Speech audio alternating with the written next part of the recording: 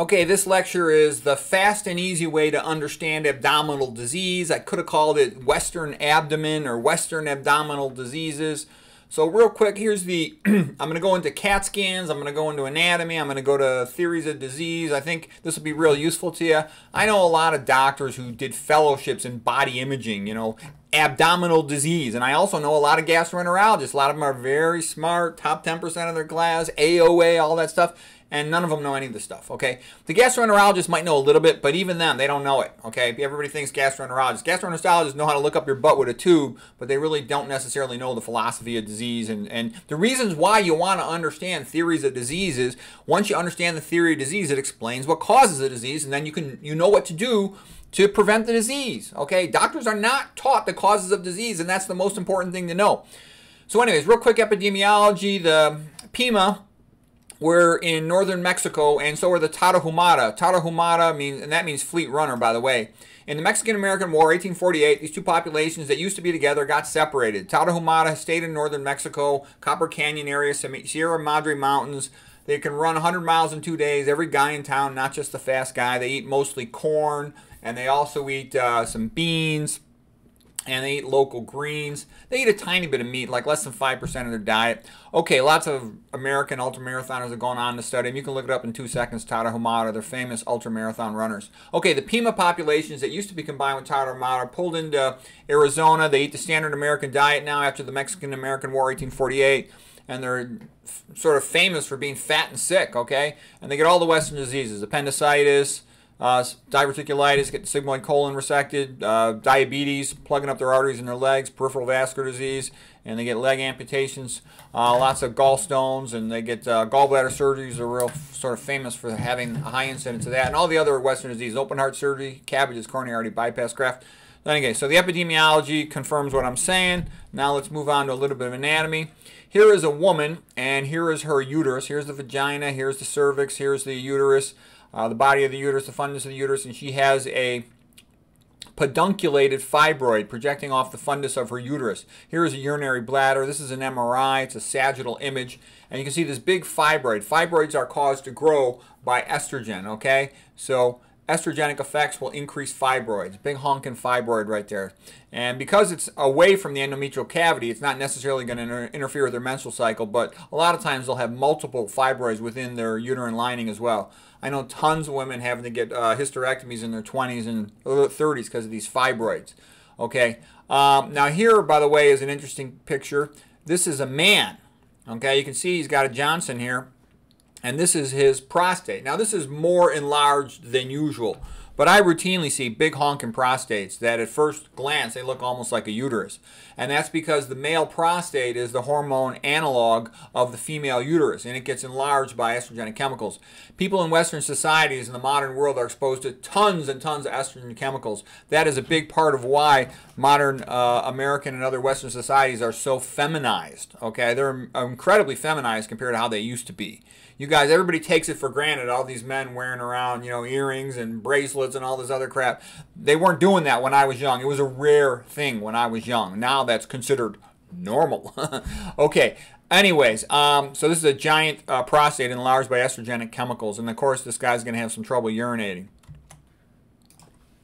It's a little worse than however much we shake and dance, a couple drops ends up in our pants. Okay, now here is Dennis Burkitt's abdominal pressure syndrome. So Dennis Burkitt was the Irish doctor, Christian missionary surgeon, went to Africa. He figured out a pattern of causation for something called Burkitt's lymphoma, and because of that, he did such a great job with that. He was put in charge of the epidemiology of the entire continent, and he saw the patterns of disease. Basically, the people who came from England and they're still eating bread and jam with tea and no fiber, they got all these diseases of the abdomen, okay? And then the persons eating the plant-based diet, like the local persons, they didn't get any of these diseases, okay? So why does this happen? What does fiber do to the stool? It attracts water to the stool. It adds bulk water to the stool. So when a person defecates, it's like a cow patty instead of like a Tootsie Roll.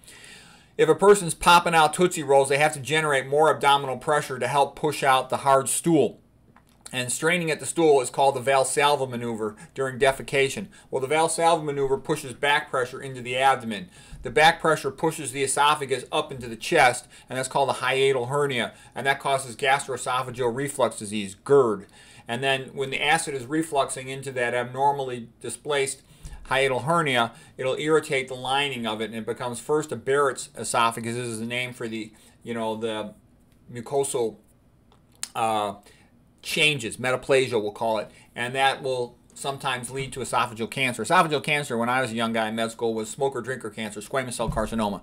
Now it is primarily adenocarcinoma, and that's because of gastroesophageal reflux from all these fat people with abdominal pressure syndrome. Okay, the next thing is, because the stool is dried out, in the right side of the colon, you should normally have liquefied stool here. When it is dried out, you can form a peduncle, little rocks of stool balls.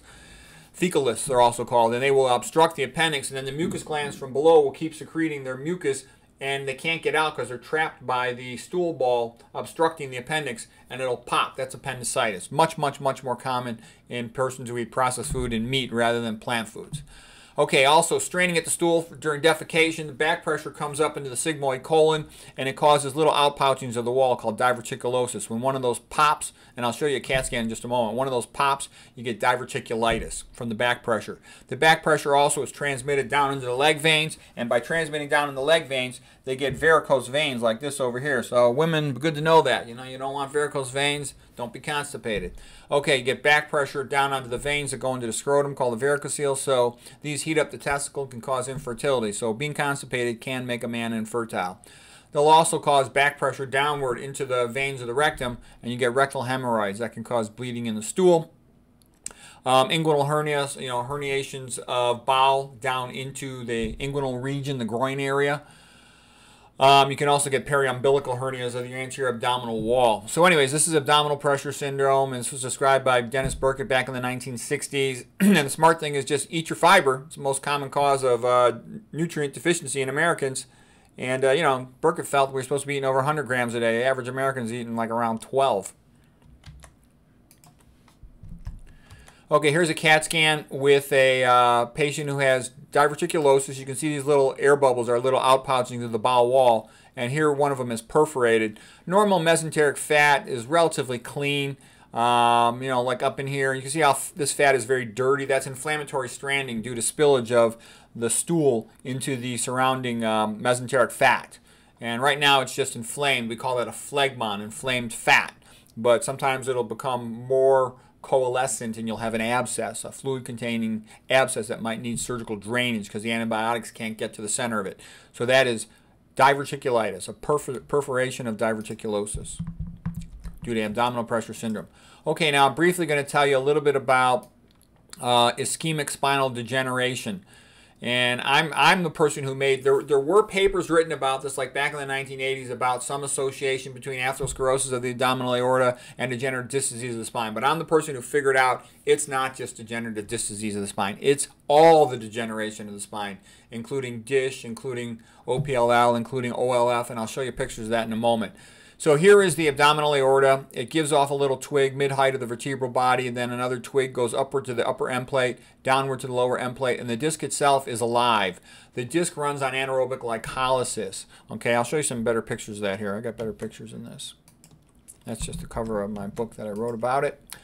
I've written 2 books on spine. Okay, so here's the aorta. Here is the lumbar artery, mid-height of the vertebral body, a little twig to the upper end plate of the vertebra, lower end plate of the vertebra, and by diffusion, glucose will diffuse into the disc, and the disc will also extrude its waste products back into this area, and they can be removed by the venous system. Okay, and by the lymphatics. All right, so the point is, when you get atherosclerosis, it tends to occur along the posterior wall of the abdominal aorta, which narrows, called stenosis, or occludes this lumbar artery. Then you don't get enough blood back here to the spine.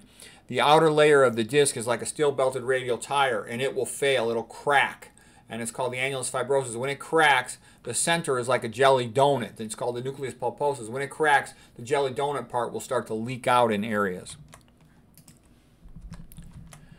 Okay, so here's the nucleus pulposus in the center. That's like the jelly donut. Here's the annulus fibrosus on the outer surface, like a steel-belted radial tire.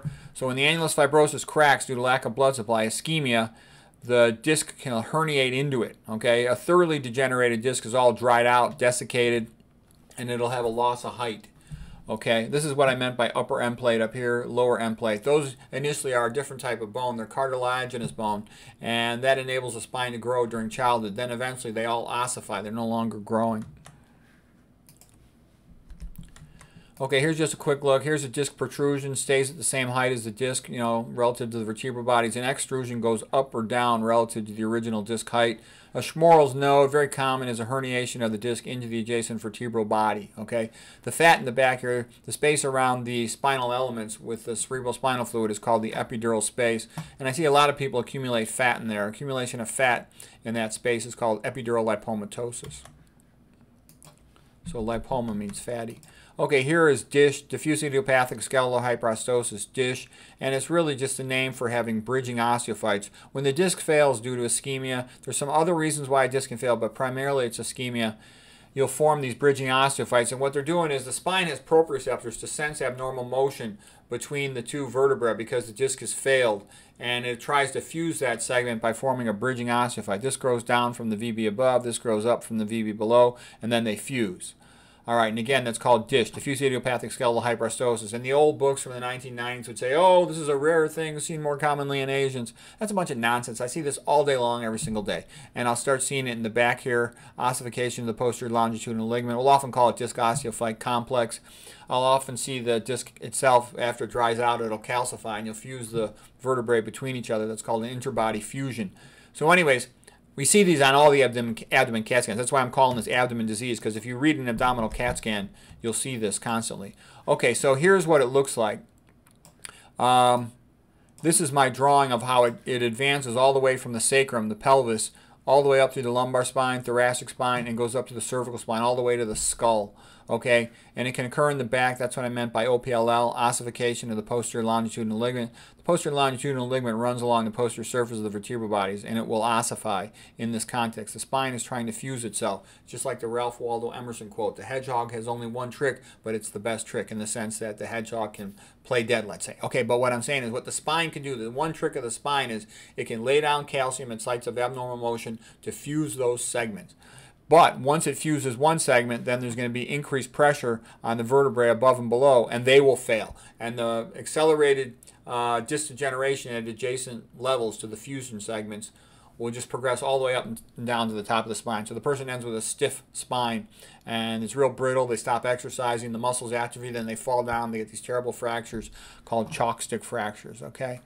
So anyways, I'm just telling you all of this stuff is related to ischemia primarily. You can also get it from glyphosate substituting into collagen and damaging the collagen. All these ligaments are made primarily out of collagen, and the spine can start to fail for that reason. F- can also do it by also damaging collagen. A lack of vitamin C can contribute to it because you need vitamin C to hydroxylate your prolines and make your collagen as well. Collagen's about 1/3 of all the protein in the body, and it's essential for these ligaments that help hold the spine into position. These little orange spots on the abdominal aorta are for calcification, and again showing when this gets all calcified due to atherosclerosis, it'll narrow. The medical word for narrowing is stenosis. It'll stenose all the lumbars and even occlude a lot of them, and that makes the spine ischemic. Ischemia means lack of blood supply.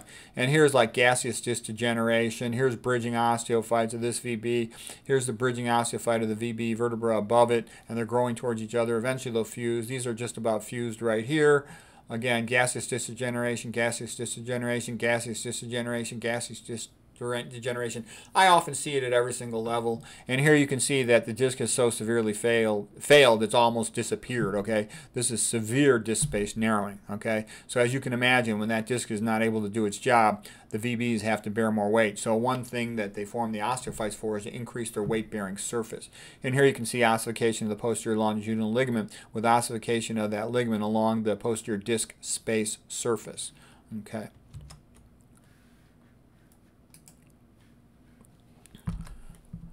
Okay, now I'm briefly going to talk a little bit about estrogen.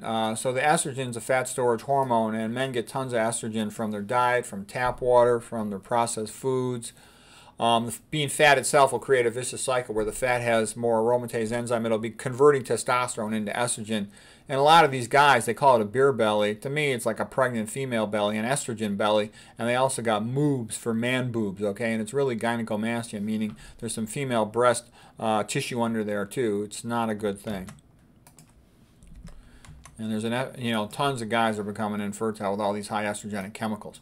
All right, so here you have an cholesterol backbone. You have these 4 cyclic rings called the ABCD rings.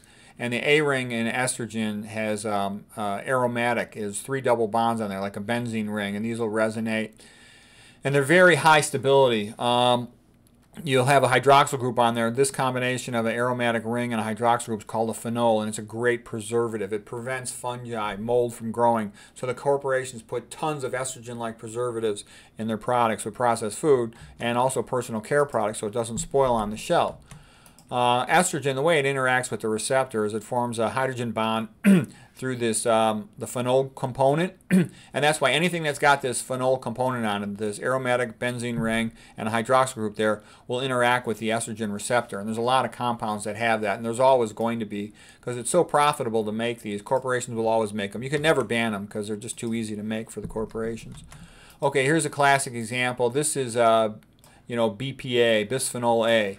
So bis means 2 in chemical language. That means 2. And a phenol is what we talked about, this benzene ring with a hydroxyl group on it. So bisphenol, there's 2 phenol groups. And then you just throw a little something, a couple carbons in the middle. So people say, oh, we want bisphenol A banned. Okay, fine. The company says, we'll ban it. They just put something else. Here you got a sulfate in the middle. All right, so what that means is bisphenol S. It still activates the estrogen receptor. And there's a whole bunch of other versions of this, so it's never going to go away. Corporations make billions of dollars off these chemicals. Now, when people want to lower their estrogen levels, what happens is their body excretes these chemicals, and what they do is they, trying to shrink myself here. I shrank the kids, I shrank the old man. All right.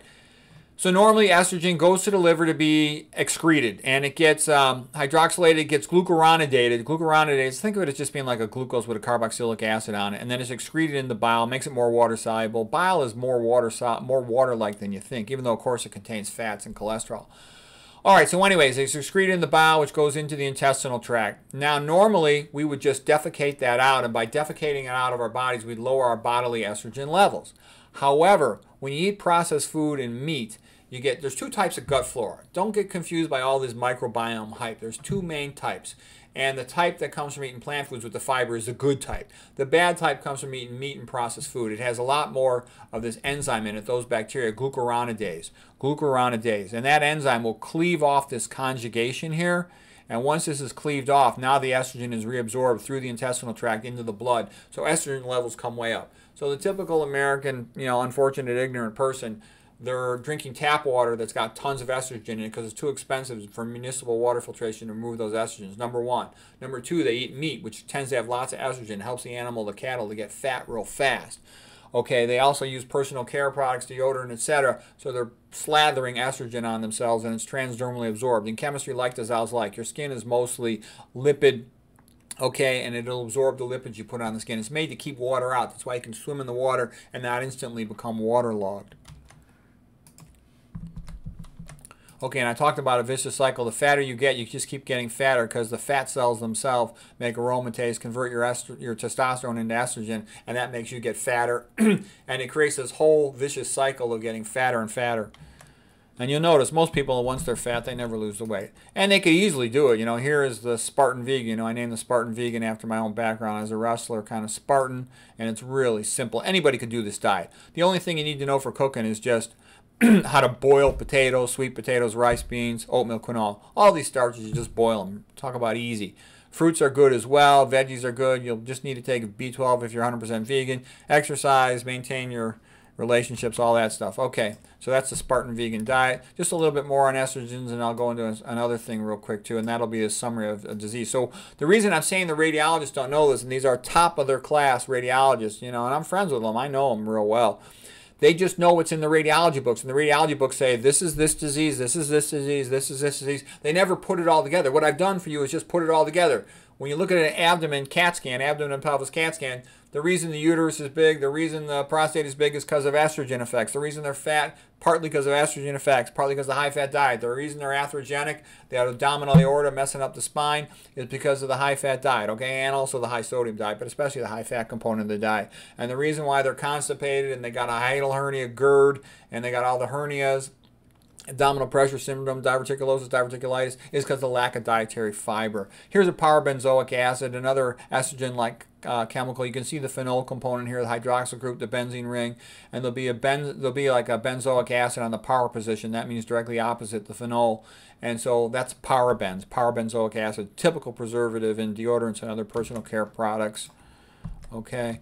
This is just, I was joking, like, you know, the periodic table of the elements. I made a periodic table of the estrogenic chemicals. As you can see, these are very common chemicals, and there's tons of them, all right? Tons of them. They're all over the place. The only way you can avoid these things is to become a minimalist. That's why I recommend live like Adam and Eve, but keep your indoor heating and plumbing. Stay away from all these chemicals, man. They're not good for you. One last thing I'll show you here. Here's an example of ulcerative colitis, and I could just as easily have shown you Crohn's disease. And basically, when you got leaky gut, you get inflammation of the bowel wall. What causes leaky gut? A high-fat, processed food, meat diet, as well as vegetable oils, as well as alcohol, antibiotics will all contribute to this. Chlorinated water, F- water. That's why you want at least a carbon filter to get the chlorine out of there. You'll need reverse osmosis. Or maybe, I think there's a few other ways you can get it out with distillation. Some of the new versions, ion exchange, maybe remove it. I'm not positive about that. But anyways, this is basically all this works. Okay, so that's the end. I hope that was helpful to you. The idea that you can look at an abdominal CT and say, this is a manifestation of estrogen overload. This is a manifestation of excessive dietary fat as well as excessive animal protein. That's also atherogenic. And this is a manifestation of a lack of fiber. And once you see one, you can make sure you look for the other things that are related to that. And I think this can be helpful. I know this is helpful to radiologists for interpreting abdominal disease. This is helpful for physicians making sense of abdominal disease. And this is helpful for anybody who wants to understand abdominal disease. So I know no doctors don't know these patterns. That's why I shared them with you. I hope it was interesting. I learned all this stuff from reading on my own and studying on my own. So anyways, I hope that was helpful and interesting.